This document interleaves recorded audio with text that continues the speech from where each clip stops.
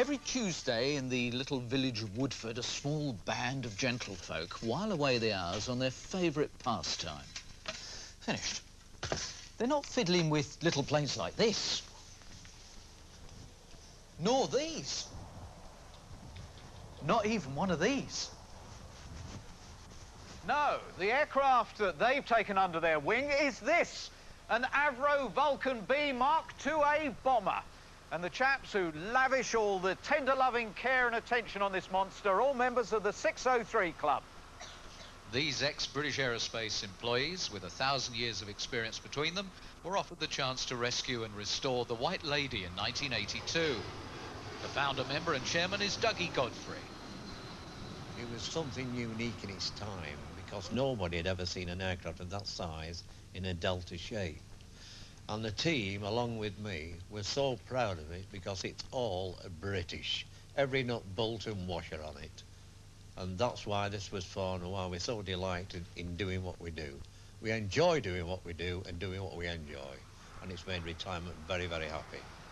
It was at Woodford on August the 30th, 1952, that the Vulcan prototype VX770 was prepared for its maiden flight.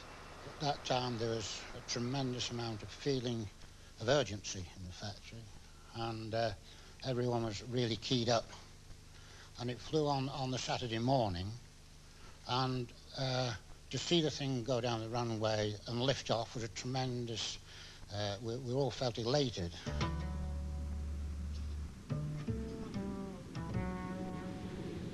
There was a sigh of relief as she lifted off beautifully, but it was relatively short-lived, this elation, because he flew round, 2 pieces fell off the aircraft. When it touched down, without any mishap at all, well, there was a great sigh of relief all around the airfield, and buckets of sweat and what have you. And the aircraft actually went off to Farnborough Air Show 2 days later. It's a sad fact that the Vulcan's flying days will almost certainly be over at the end of this year when the RAF's last remaining Vulcan is grounded. After that, of the 136 Vulcans that were made, there will only be one that stands any chance of taking to the skies, and the sole survivor will be 603. And when you spend a day with the Vulcan addicts, you just get the feeling they might well succeed.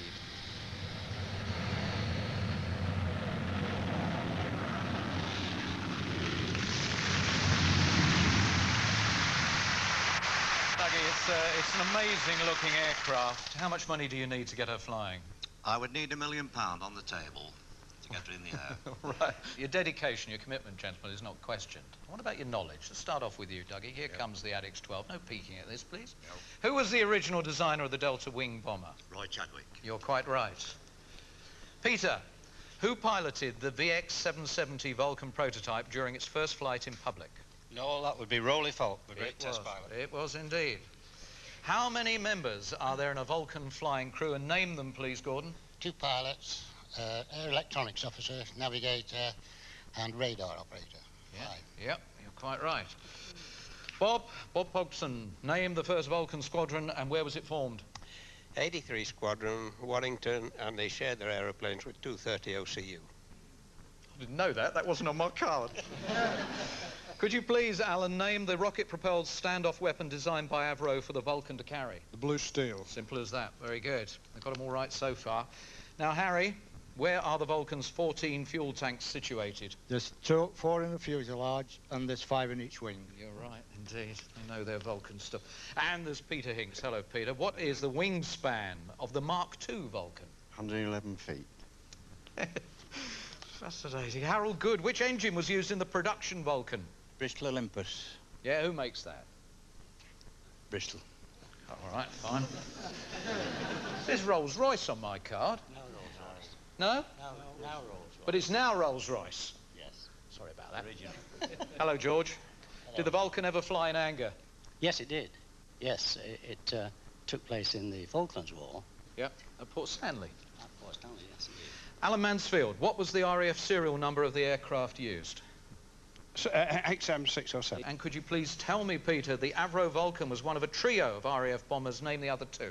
The Victor and the Valiant. Indeed. Finally, for a full house on this gentleman, Jimmy Burgess, the Vulcan aircraft were used to test the engines for fitting in 3 other types of aircraft. Can you please name them?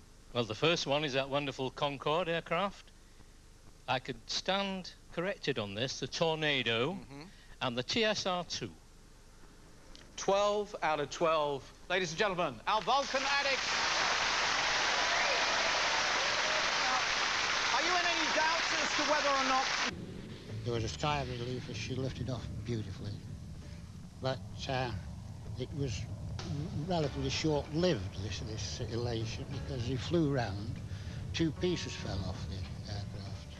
When it touched down, without any mishap at all, well, there was a great sigh of relief all around the airfield, and buckets of sweat and what have you.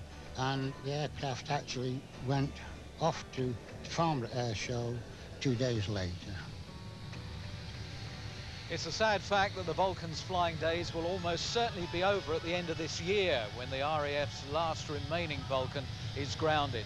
After that, of the 136 Vulcans that were made, there will only be one that stands any chance of taking to the skies, and the sole survivor will be 603. And when you spend a day with the Vulcan Addicts, you just get the feeling they might well succeed.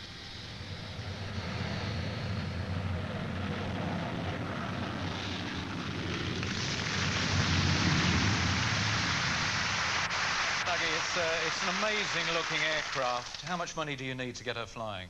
I would need £1 million on the table to get her in the air. Right. Your dedication, your commitment, gentlemen, is not questioned. What about your knowledge? Let's start off with you, Dougie. Here comes the Addicts 12. No peeking at this, please. Who was the original designer of the Delta Wing bomber? Roy Chadwick. You're quite right. Peter, who piloted the VX-770 Vulcan prototype during its first flight in public? No, that would be Rowley Falk, the great test pilot. It was indeed. How many members are there in a Vulcan flying crew? And name them, please, Gordon. 2 pilots, air electronics officer, navigator, and radar operator. Yeah. Yep, you're quite right. Bob Pogson, name the first Vulcan squadron and where was it formed? 83 Squadron, Warrington, and they shared their aeroplanes with 230 OCU. I didn't know that. That wasn't on my card. Could you please, Alan, name the rocket-propelled standoff weapon designed by Avro for the Vulcan to carry? The Blue Steel. Simple as that. Very good. They've got them all right so far. Now, Harry, where are the Vulcan's 14 fuel tanks situated? There's 4 in the fuselage, and there's 5 in each wing. You're right, indeed. They know their Vulcan stuff. And there's Peter Hinks. Hello, Peter. What is the wingspan of the Mark II Vulcan? 111 feet. Fascinating. Harold Good, which engine was used in the production Vulcan? Bristol Olympus. Yeah, who makes that? Bristol. Oh, all right, fine. There's Rolls-Royce on my card. No Rolls-Royce. No? No, now Rolls-Royce. But it's now Rolls-Royce. Yes. Sorry about that. Original. Hello, George. Hello. Did the Vulcan ever fly in anger? Yes, it did. Yes, it took place in the Falklands War. Yep, at Port Stanley. At Port Stanley, yes. Nor these. Not even one of these. No, the aircraft that they've taken under their wing is this, an Avro Vulcan B Mark IIA bomber. And the chaps who lavish all the tender loving care and attention on this monster are all members of the 603 Club. These ex-British aerospace employees, with 1,000 years of experience between them, were offered the chance to rescue and restore the White Lady in 1982. The founder member and chairman is Dougie Godfrey. It was something unique in its time, because nobody had ever seen an aircraft of that size in a delta shape. And the team, along with me, were so proud of it because it's all British. Every nut, bolt and washer on it. And that's why this was fun and why we're so delighted in doing what we do. We enjoy doing what we do and doing what we enjoy. And it's made retirement very, very happy. It was at Woodford on August the 30th, 1952, that the Vulcan prototype VX-770 was prepared for its maiden flight. At that time, there was a tremendous amount of feeling of urgency in the factory, and everyone was really keyed up. And it flew on the Saturday morning, and to see the thing go down the runway and lift off was a tremendous... we all felt elated.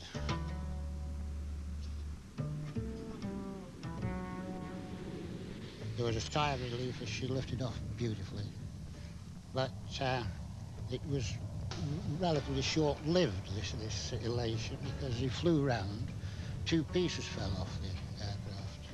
When it touched down, without any mishap at all, well, there was a great sigh of relief all round the airfield, and buckets of sweat and what have you. And the aircraft actually went off to Farnborough Air Show 2 days later. It's a sad fact that the Vulcan's flying days will almost certainly be over at the end of this year, when the RAF's last remaining Vulcan is grounded. After that, of the 136 Vulcans that were made, there will only be one that stands any chance of taking to the skies, and the sole survivor will be 603. And when you spend a day with the Vulcan addicts, you just get the feeling they might well succeed.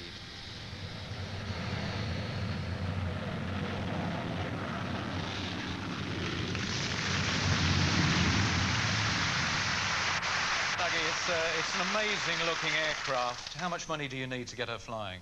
I would need £1 million on the table to get her in the air. Right. Your dedication, your commitment, gentlemen, is not questioned. What about your knowledge? Let's start off with you, Dougie. Here comes the Addicts 12. No peeking at this, please. Who was the original designer of the Delta Wing bomber? Roy Chadwick.